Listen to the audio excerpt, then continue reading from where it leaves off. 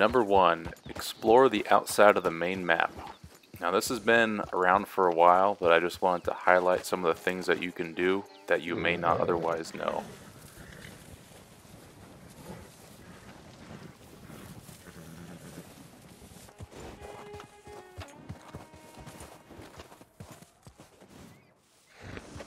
To start off with, you're going to want to take your horse, park it right here, and this is south of Armadillo. Park it right there on the island, and then you're going to go back where you came from a little bit. Make sure you go up on the slope, go first person, equip both of your revolvers or sidearms, and you're going to want to hold these buttons as soon as you start sliding. It's going to be A, left joystick left, right joystick right, and left trigger. Now this is for Xbox. That will change if you're on PC or PS4. Once you make it across, go ahead and whistle for your horse. It'll come to you, and then you need to make sure you follow this specific this path, because if you veer off this path you may slide into the water and then you'll probably drown. If you plan on exploring the whole map, I recommend coming here. This will give you access to all the way around the map.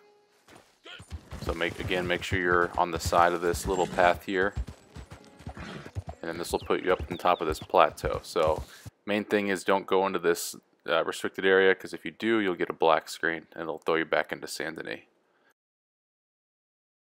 Now I'm going to cover the spots where you can actually whistle for your horse outside of the map. Here's the first location. Here's the second location. This is north of Ansburg.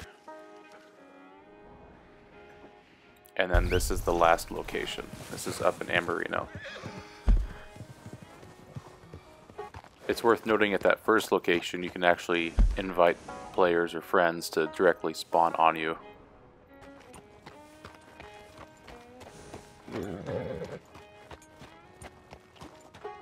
From this location directly to the south, you can actually access this Guarma area, which is technically not Guarma, it's the out of bounds Guarma. Australia. Now I'm in America. Australia. America. I get it, Dad. America. Yeah, you can stock up on your big game meat, or you can just enjoy the wildlife. Up to you.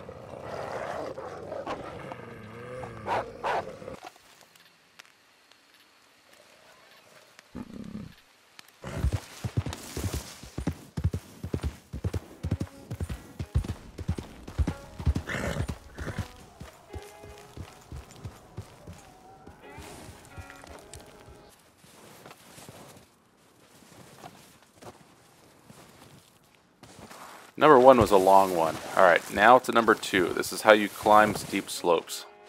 So we're going to use the exact same method we used when we cut across the river to get to the out of bounds area. You can just apply this to going up steep slopes.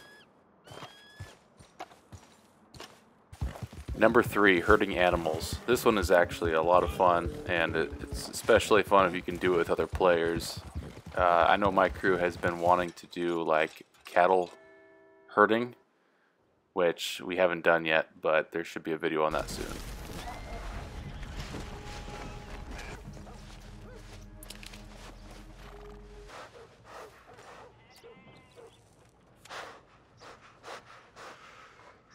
Number 4, getting a $100 player bounty. This one is definitely interesting, especially if you load into Valentine. You will get a lot of players hitting that player bounty, so you better run or be prepared to fight and fend yourself from them taking the bounty. This one's a fun little simple glitch. So if you hop onto your horse and you double tap RB to back up with a weapon in your hand, you'll actually start to spin, and you'll keep this glitch as long as you have a weapon in your hand.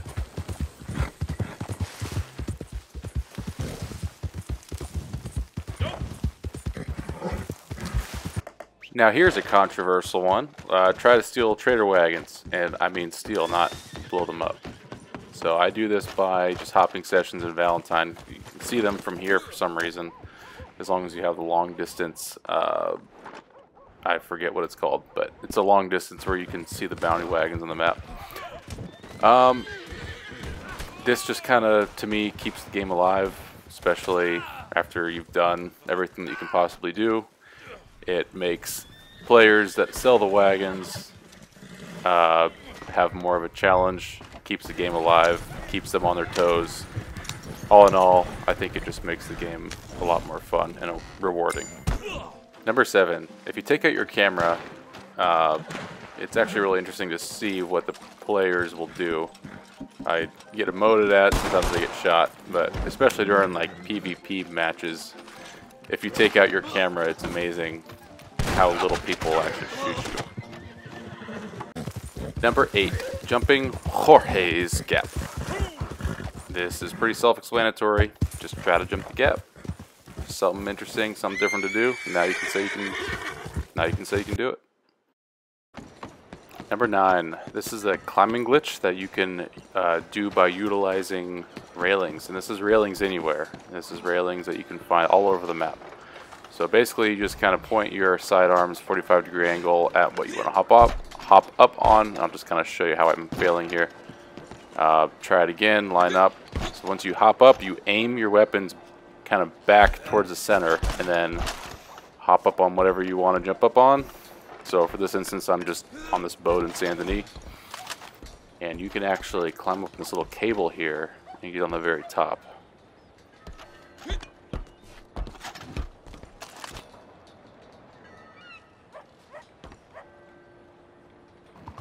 Number 10, 360 degrees horse slide. This one's a fun one, and you can use it anytime, playing with your posse, just kind of showing off to your friends. So I'll try to do a split screen here so you can see how I do it, because it's almost impossible to explain. But yeah, here's a little split screen. So running, and then you hit the slide, and then you're going to basically alter your camera angles and the direction of your horse, if that makes sense, to complete the slide. So I recommend just kind of studying what I'm doing here, and I have no doubt you'll get it. Number 11, getting a mob of NPCs to follow you. So there is no limit to this. You basically go to this area in Saint Denis, you punch one of these guys down here, and then it seems like all of them are buddies, and they just all want to attack you. So they don't have any firearms, so it's just fists. If you bring out a firearm on your own, they'll run away. So don't do that. They can't really seem to attack you while you're in the water. And you probably are wondering this, they do not get eaten by gators, but you definitely will. Number 12, getting your horse on the roof in Valentine. You're just going to utilize these steps right here, get the timing right, sprint, jump, joystick left, and you can actually get up on top of this roof that's currently in construction. And if you really want to try to go the extra mile, try to go across all of those roofs to the sheriff's office. Number 13, this is another fun one.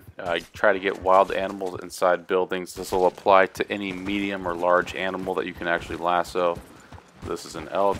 I am going to be taking this into the hotel room. Not doing anything weird, just putting him in there. Seemed tired, and then he woke up.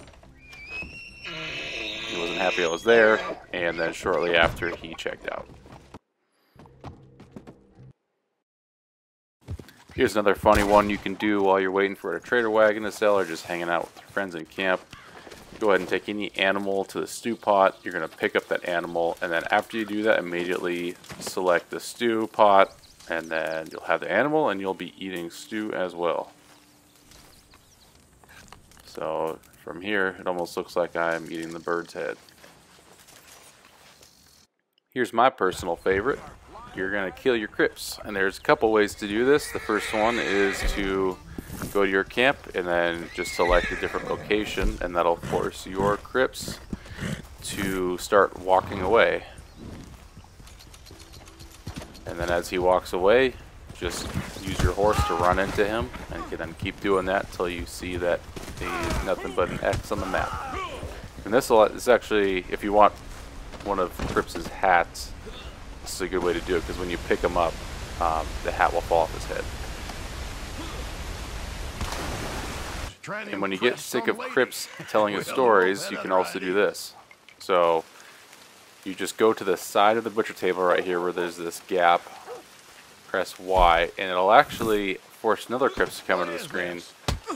and your character will kind of shuffle off to the side, and then for some reason that allows your character to interact with crypts.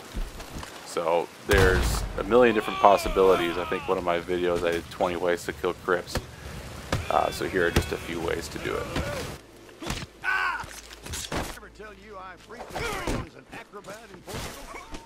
Number 16, the Trader Wagon 180-degree power slide. So take off one of the wheels and then just slide onto the direction of the missing wheel, and that'll force your wagon to go 180 degrees.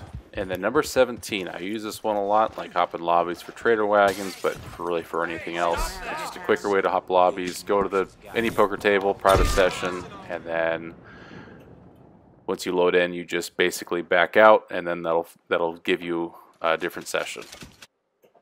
But anyways, that's the end of this video. Hope you guys enjoyed, and I will catch you next time. Thank you.